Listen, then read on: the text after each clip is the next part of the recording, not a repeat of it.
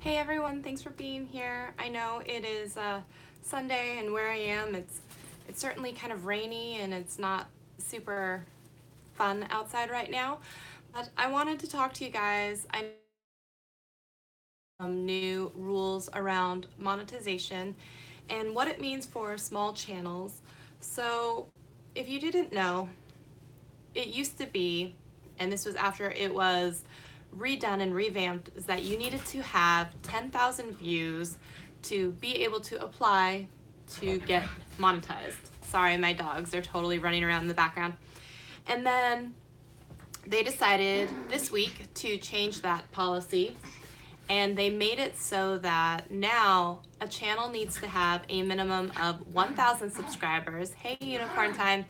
And they also need to have 4,000 hours of watch time. 4,000 hours of watch time in the last 12 months, which is 240,000 minutes, which is a lot of minutes. So for a lot of channels that were on the monetization program, they've been kicked off until they actually hit the new threshold, and they do have a small grace period, so they'll have until February 20th of this year to hit the new requirements. And if they don't, then they will lose access to some of the partner program perks, which is really the ability to monetize, because a lot of people were upset that they may not be able to do custom thumbnails, which isn't true. So they can still do custom thumbnails. They can't on the cards link to external websites. That's maybe one of the other biggest changes, but other than that, you still get access to custom thumbnails and being able to do end cards and all of that stuff. You just you can't probably participate in the AdSense. Hey Karen, good morning. So I know that a lot of people are worried about this, and they've gotten letters basically being fired from the YouTube partner program. And I have a second channel, and I was fired as well from that channel, and that's okay. You know, my main channel is not as affected, and that's fine, but I definitely I am affected too, so I'm just putting that out there. But I wanted to talk about some different ways that you can make money on YouTube. And I'm not saying I'm an expert in making tons of money, but these are just some ideas if you haven't thought about it. Just putting these ideas out there. Hey Tony, how's it going? So number one, let's just get it over with really quickly. AdSense. AdSense is a way that you can make money. You do opt into the program, and then once you have the required views and now subscribers as well, you have the ability to run ads on your videos. There's no guarantee on how many ads, there's no guarantee on what those ads will pay, and viewers, you know, if they don't watch the ad, then you don't really get much money, or if they don't go click on something from the ad, you don't go getting a lot of money either. So, you know, it's kind of a, yes, it's a way to make money, but it's not a lot of money. So for a lot of people, you may get 1,000 views and get $1 for it, let's say. So, I mean, you need to have like 100,000 views before you get $100. So AdSense is not always a viable way to make money on YouTube. It's just a little bit of extra. So a lot of people who are upset about it, they need to think of it as a little bit of extra and not, you know, something they were entitled to. Because if you think about it, they let us put our videos here on YouTube for free. And so, I mean, that's nice. And they let us advertise them and do custom thumbnails and all that stuff. So people upset about AdSense. That money was never really ours. It's the advertisers, and Google was just sharing it with us. And they are hoping that this will help to weed out some of the smaller channels that, you know, maybe re-upload other people's content that don't post very often. You know, this is just to make it so the ads are actually placed in front of channels that are maybe having a bit more consistency. So I don't think it's a bad thing. And it's good. It gives people a new goal to reach, and I'm fine with that. If you guys are here, I know I saw a couple people come up. I'm doing this on my phone today, so I don't have the little chat window open, so it will scroll up and then off the screen. But if you're here, give me a thumbs up, and if you can hear me, give me a thumbs up. So, all right, number two, another way to make money on YouTube, you can create merchandise. That's why you see a lot of people like Lord DIY has, onesies, and other people have t-shirts and stuff like that. You can get hooked up with a company such as like Teespring, and that's kind of nice because they'll handle the shipping, and you can design the t-shirts on their website, and they take a chunk of it, of course, as the middleman, but it's nice because you don't have to put up a whole bunch of money to buy inventory and guess sizes, and people can just order from the site and then have the stuff shipped out to them, and the website will take care of it, which is really, really nice.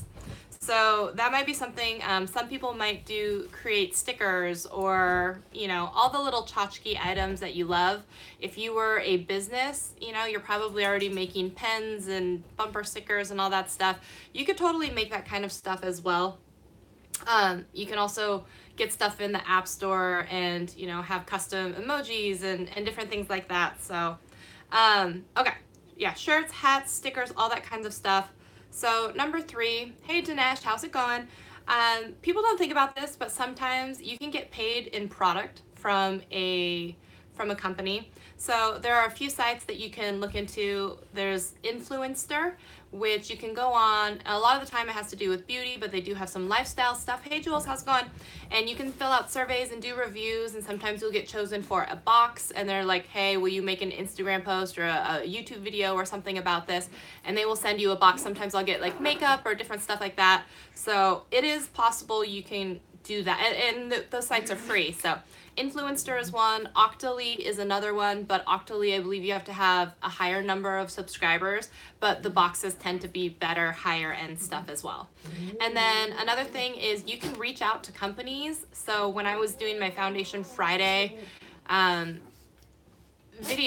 the way that I was doing that, I was Instagram DMing, I almost 100. I think I messaged like almost 100.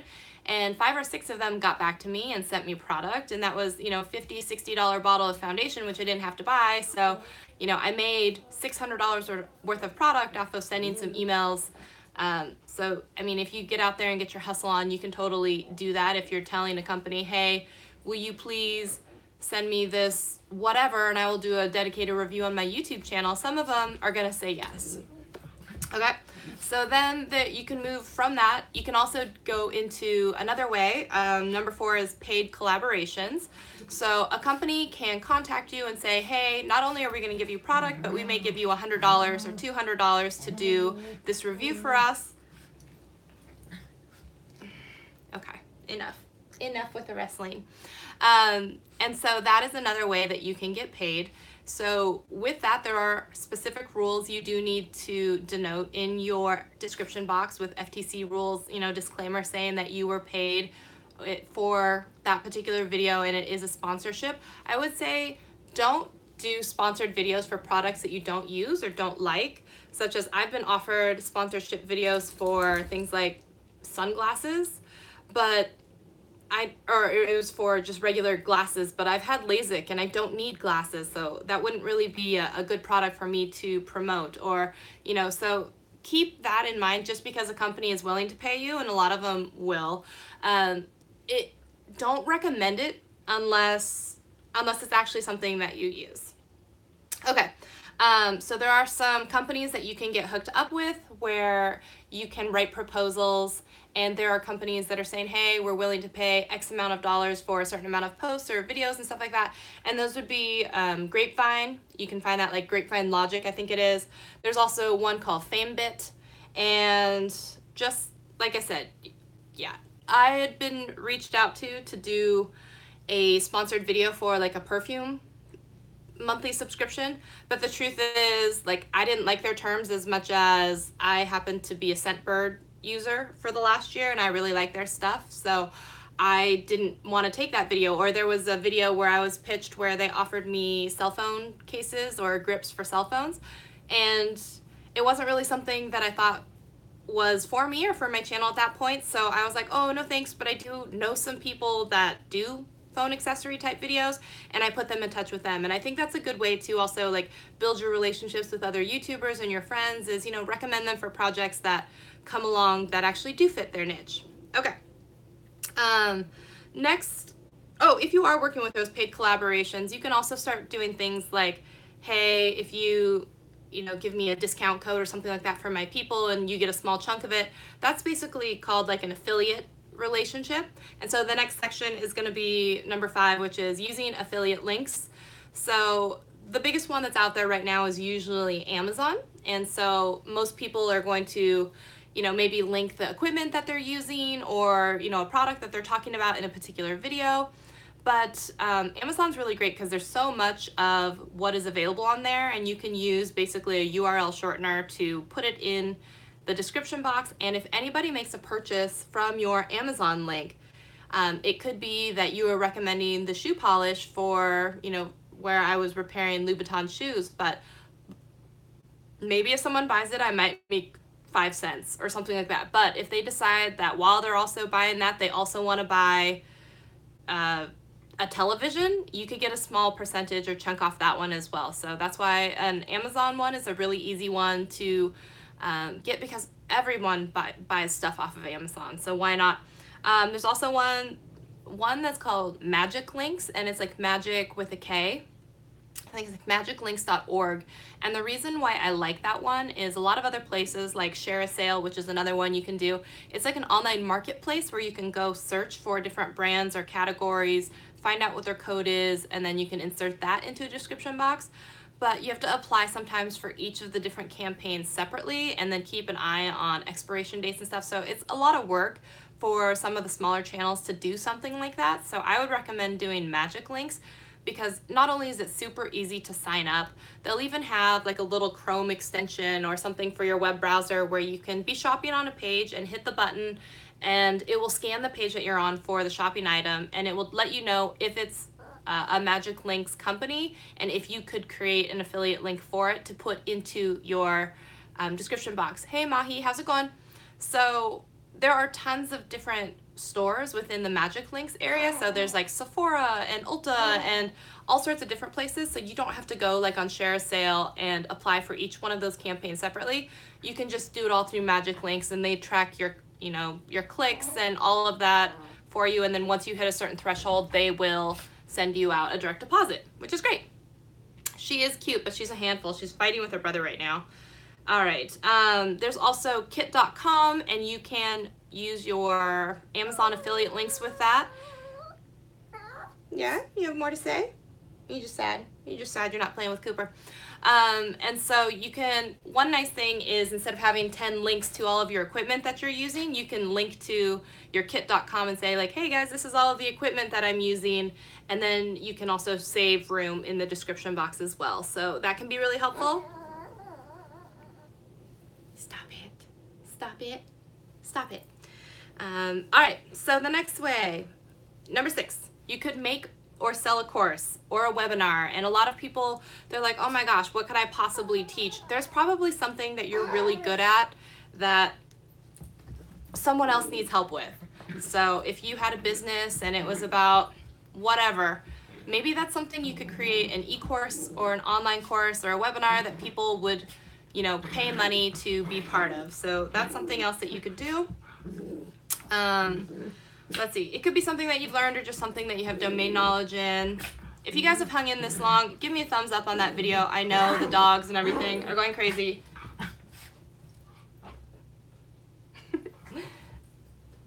Oh, okay, now the big one. Okay. Stop antagonizing your sister. All right. Number 7, you can create an ebook, or you can publish a book or an audiobook.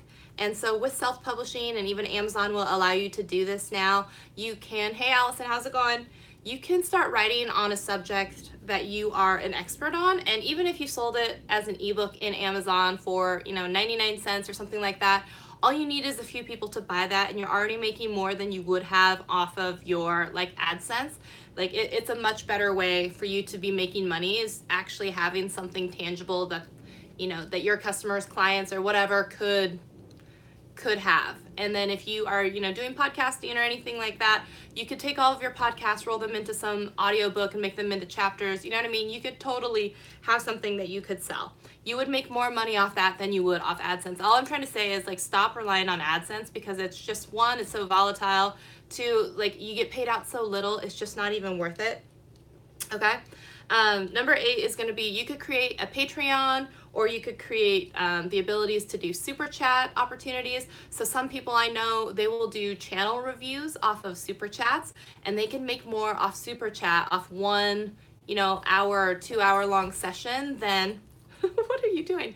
Than, an entire month's worth of AdSense. Because if someone pays $5, $10, $15 for some super chat reviews of their channel, that's the equivalent of 120,000 views of whatever video you were going to put out. So it's a lot faster to do something through like a super chat than anything else. And if you're in Patreon, you can do different tiers. And some people are going to feel kind of weird about that, but people are used to probably supporting the creators that they really like, and you can do things like, you can have a separate and private Instagram page for the people who follow you on Patreon. You could have, exclusive unlisted videos that the public doesn't get a link to, only the people in your Patreon get. There could be, something where you do a certain blog post that only they can see. I mean, you can make it whatever you really want, but there are things that you can do for Patreon levels, and that's just an easy one that you could do, that people can pay monthly to help support you. There's also things like Twitch and YouNow, where you can, once you do a whole bunch of streaming on YouNow, if you're invited into their partner program, people can subscribe to your channel and pay a monthly fee, which is kind of a cool way to support. And they can also, it's like a tip jar. People can buy these like gold bars and coins to interact with you, and they just, if they like you, they can throw you some likes and thumbs up and gold coins or whatever it is, and that will actually, that money goes to you. So that's a cool thing that YouNow has. I know that one of the people that I've been following, she has a much larger following on YouNow than she actually does on YouTube, and she live streams every weekday on YouNow, and the amount of money that I see her get per YouNow session is actually, it's quite impressive. Hey Crystal, how's it going? So that is definitely a way that you can also make money. You can also set it up in YouNow with your OBS stream settings, where it will go from YouNow as well as to your YouTube. But you could also do YouNow videos that are exclusive to the people, like I said, in your Patreon group or in your YouNow subscription. So it's another way that they may give you $3 or $4 a month, and they get exclusive content and access to you. So hey DDS Hernandez, I know you said you were going to be here. Okay, 9, a different way that you could make money. You can also make money if you want to intern for a larger channel. You could approach some people who, maybe need editing help, or, thumbnail help, or they need help with doing their tags, description boxes, translations, any stuff like that. If you are a big fan of someone, a lot of those, like PewDiePie and all those people, they pay people to translate, or, they do it for credit or whatever else. But a lot of people will do stuff like that, and the stuff that you would learn while you're interning for them, it's worth a lot of money, I guess you would say, for the tribal knowledge. So that's kind of a cool way that you could be doing that. You could be bringing value to them, learning the ropes. You could be then applying what you learn. You've been using iMovie tutorials. Yay! Oh, you're so welcome. I'm so glad that helped you. That's the whole point. I want people to start creating stuff and making videos, and if that helped you, that is awesome. So you could also become a virtual assistant for people that have channels, so that's another way that, just by knowing people in YouTube, that could be a way that you could be making money as well. And then last, you could be selling services. So you could be a consultant for other people who are trying to be more successful. You want to create a channel, but you're too shy. Oh, just do it anyway. Sometimes I think that YouTube is actually an introvert's dream, because I can be here, and I am an introvert technically, and I can, be talking to myself, but I can still be talking to people, which is kind of the dream. It's kind of great. Oh my gosh, this is just a side note, I went to the company like holiday Christmas party, and there were so many people there and so many bodies that I was just like, I'm too old for this. I'm too old. I can't do this. I gotta go home. I want to go hang out with my puppies and watch TV and not be here. So I didn't make it very long at the holiday party. But yes, So if you're really good at Photoshop, could you be helping people with Photoshop and selling, you know, editing services? I see people all the time in these different Facebook groups. They're selling cartoon animations or intro, outros helps, or, you know, all that kind of stuff. So if you're, you know, like I said, some people are selling channel reviews, and, you know, they're designing media kits and designing, you know, the person's avatar or their cover art. You should see the number of people on Fiverr that are just designing cover art, you know, or offering video editing services. So those are all different ways as well that you could be making money and still being involved in YouTube. So I hope that they gave you guys 9 other ways besides AdSense that you could be making money. I would love to help someone and create a channel. Just need to buy a camera. You know, I would say a camera is not a prerequisite to being able to do YouTube. I know, like Jenna Marbles, you know, she's what, 16 million people now, and she started off of her MacBook you know, her laptop web camera. And I remember those videos, and they were grainy, but she was funny and I loved watching them. So I know that some people, actually some people I know with a pretty good following, they still use the Logitech 920 little webcam because it does shoot in high HD, and it is around $65 on Amazon. And hold on one second. You guys stop. Yeah, it's around $65 on Amazon, and that's what they're using in a separate mic. Some people I know are going just off of their cell phone alone, and it's working for them. So I would just say, you know, most of the people who start, if you go back and look at some of their earliest videos, they're pretty awful. It could be, you know, whatever equipment they're using or anything like that, or their editing is just not that good, or their lighting. Take your pick. But I would say if there's something that you really want to share and get out there, don't let that stop you, because everyone can get better. But yeah, Tammy, I'm glad you were here. Thank you for being here. You guys, I hope that you guys have an awesome Sunday. If you guys have additional questions, drop them as a comment. All of your comments are going to go away, so if you want to come back later and leave a comment, definitely try and look at them and answer them for you. Like I said, I'm not an expert, but I'm trying to help you guys, trying to help out everyone. So I hope you guys have an awesome Sunday, and thanks for hanging out with me. I will see you guys in my next video. Bye!